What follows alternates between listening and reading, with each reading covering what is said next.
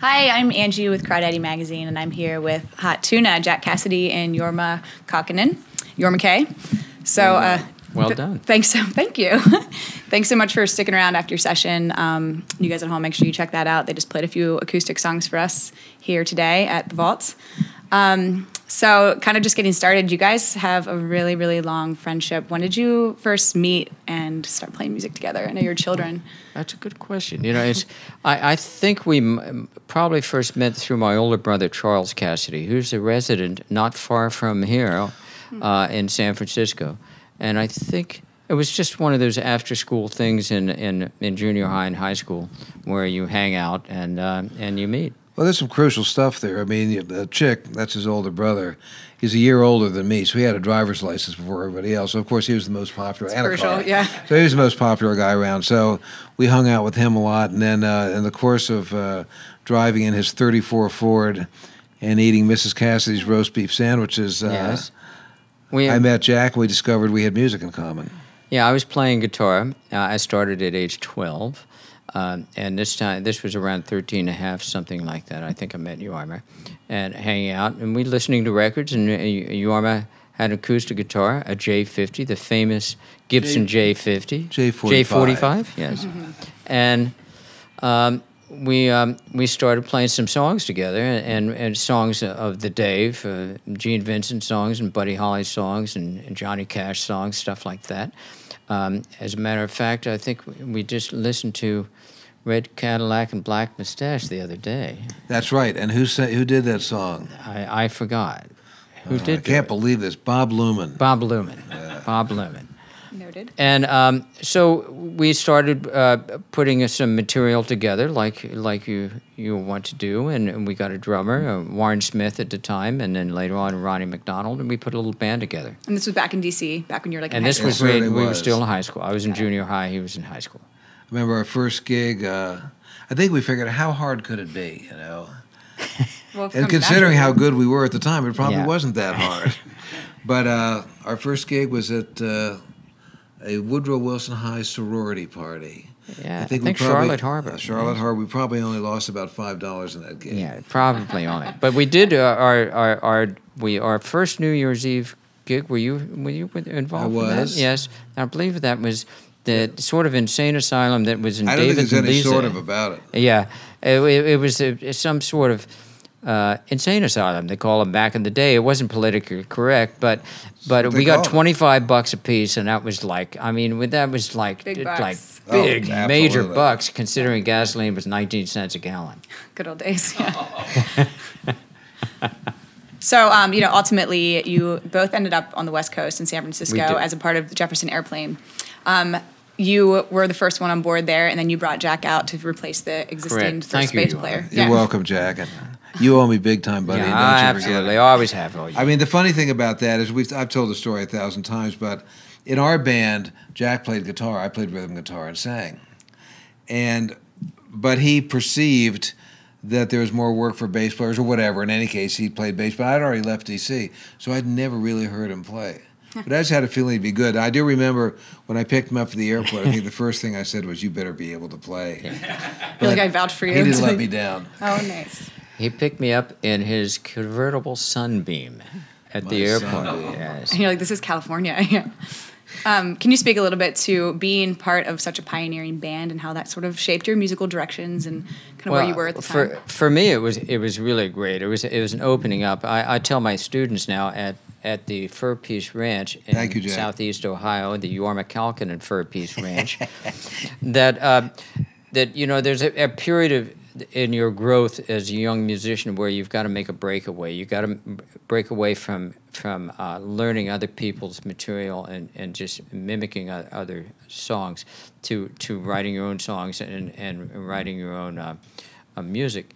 And that, for me, that was coming out to California to join the Jefferson Airplane, because I had worked in a lot of R&B bands. Thank you, Jorma. You're welcome. And I worked in a lot of R&B bands and a lot of bands in the club circuit where you played 5 sets a night and you played other people's songs, and the club owners demanded that because that was the nature of the business then.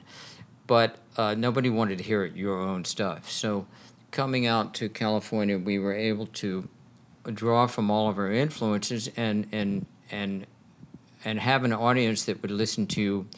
Listen to the product that you would come out with, listen to the songs that you'd work something on they'd never heard with, before, with something they'd never heard before, and have the patience to do that rather to come in like a toga party. They want to sing along with whatever the latest song is. And so it was a big breakaway point for everybody involved, I think, to get the chance to do that and have a local audience that would be behind you to do it. Mm-hmm.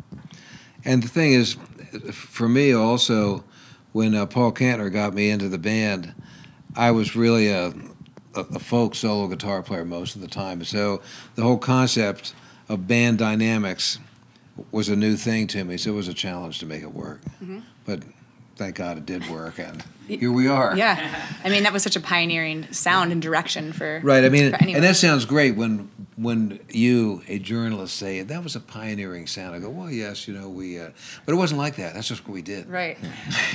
But we went with the times, yeah. I'm sure. So Hot Tuna was created in the late 60s as a direct. You guys wanted to do some more bluesy material. Well, I think it's, that sort of implies an intellectual assent of some sort, and I'm not sure we really... It was that conscious, yeah. Right. But what happened was, and again, I've told this story a number of times, but it really is true, hard to imagine, but in those days they didn't have TVs in hotel rooms. Now we get upset if they don't have a flat screen TV. But anyway, and we also shared rooms a lot. So in the beginning of a lot of the airplane gigs, they didn't go late like they did later on, and we'd get back to the room, and I'd have my acoustic guitar, and he'd have his bass. And we just started playing the folky stuff that I'd done before. Now a lot of people do that today. The acoustic guitar. Electric bass thing. A lot of people do it, but I have to say that I believe we were the first, as far as I know, to actually do that and make it work. We alienated everybody. I mean, it just started to happen, and then at one of the shows, I think Paul, I forget where it was. It might have been the Fillmore East or something, but Paul went, "Why don't you guys play a song?" Us? So we played something. I don't know. We played something, opening up to ourselves, so to speak, and it sort of gained a life of its own. And so it was done in parallel with Jefferson Airplane. In the beginning, well. absolutely, yeah. And then, like I said, after all, it gained a lot of momentum by itself, and then ultimately, here we are. Yeah, that's right. It's still here. So, you guys do the acoustic Hot Tuna, which we saw today, as well as the electric Hot Tuna. Correct. Yeah, the electric hadn't really, in the beginning. We didn't really have that, and then we went through a lot of sort of interesting incarnations where sort of half of the airplane was part of electric Hot Tuna, and a bunch of my friends that lived in Santa Cruz and this and that. My brother played with us for a while, and it just took really a while to find out where it was going. Mm-hmm. But it was always fun. I mean, we just, here we are, let's play some songs. Yeah. So it seems like now, based on kind of the venue and the climate of the show, you guys kind of cater either one to... Well, it usually depends on... when the gigs are set up with the agency, they're really usually booked as acoustic or electric. And yeah, I mean, if we're gonna, we just did this Mountain Jam Festival in New York recently. I mean, something like that is absolutely an electric show. Because you want it to be loud. Yeah, not only is it an electric show, but we don't do the softer side of Hot Tuna songs either. Yeah. I mean, you got to hit these people with a sledgehammer, yeah. Which we can do, so that's okay. Kind of just going back a little bit, being here at the Vaults, we're kind of surrounded by all this memorabilia from the heyday of psychedelic rock. Do you have any Bill Graham stories that you'd like to share? Well, I guess one of the ones that comes to mind, everybody's got a Bill Graham story, but right up the street from the Fillmore, on Divisadero Street, used to be the Western Addition in those days, and I lived in this seedy little apartment, and we used to, when we'd be working at the Fillmore, we would occasionally go back to the apartment just to sort of relax, a little recreational hiatus. And one time we were coming back, we were supposed to play, and I didn't think we were late, but Bill did. And he was on the street just ranting, being Bill, Yes, runs a tight We're lucky he didn't. Yes, he does. We're lucky he didn't kill us. The vision was that he leapt out from the building and onto the car as a gargoyle. As we drove up. And he dressed us down right in public too. It's like a horror movie. And But scary, but actually, he was a good father figure in a way. He looked out and he wrote letters to Jorma's parents about how he was doing and all this kind of thing. What a jerk I was, yeah. And it was great. And he was a really interesting fellow. At the time, I don't think we appreciated it. but a sense of responsibility was legendary, about responsibility to the patrons that came to the place, responsibility to the venue, how it was done. That's why he was everywhere at once. He was polishing the apples in front, and he was setting up the stage in the back, all at the same time. He also managed us for a brief period of time, and I don't remember where this was what caused us to go elsewhere, but one of his ideas that didn't plan out, he wanted us to have band uniforms. Think about that for a minute. For Jefferson Airplane? Yeah, now I had just left the band uniform era, back in Washington, D.C., but anyway, there you go. Pink tuxes. Yeah, what a funny direction that would have been, Exactly. Well, actually, we did an album cover, I believe, where we all went retro back into the 50s with the white coats, and the skinny ties and slick back hair and all that kind of stuff. So kind of just where we are today, you guys just put out a new record, Steady As She Goes, and you played a few songs from that today. We played, yeah. That was your first studio record in 20 years. Right. So what caused you guys to get back in the studio together? Well, I'm sure Jack has a take on this too, but it's obviously one of the questions that we get when we do interviews, because people wonder what the heck took you so long. And when I look at it after the fact, our last studio album was for Epic, and it was in 1990. Paradise Found. And then, Jack and I never quit playing. We kept on playing, and we sort of get half-hearted artist offers to do projects, and it just never seemed like the right thing.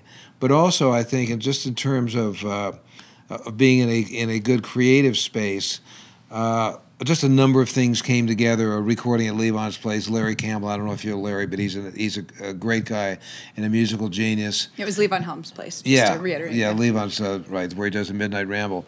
And just a lot of stuff.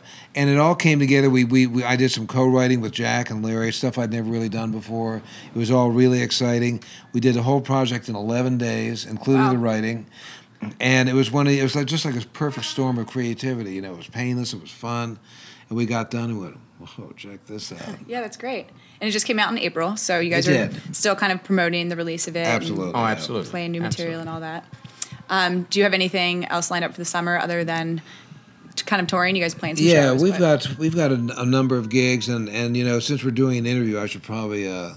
plug it, yeah. I should plug it. But I'm going to plug the website, because that's where I'd have to go to find out about it, hottuna.com. And we're doing a bunch of gigs over the summer. We're going to Italy later this summer. Oh, cool. We go to Italy. Yeah, it's the best. That's the best. I mean, I do it for nothing just because of the food, but they do pay you to go also, so that's good. They know everything of it. It's interesting, and in some of the different countries we go to, they know a lot of details about you, and they keep up with what you're doing. Italy's one of them. Really? But later on in the year, we do our annual trek to New York to the Beacon Theater, and we're doing 2 nights at the Beacon, and we're going to have a great old time there in December, and a number of other. Will that things. be acoustic? Or that will be electric. Yes, we've tried acoustic there, and it.